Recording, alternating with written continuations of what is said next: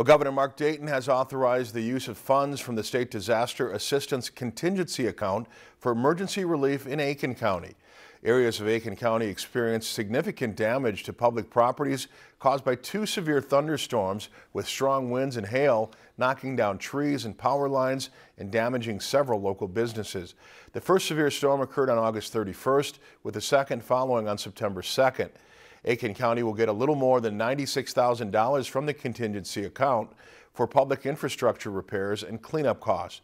Under Minnesota state law, the state will reimburse 75% of eligible costs for public infrastructure repairs and cleanup, with local governments responsible for covering the remaining 25%.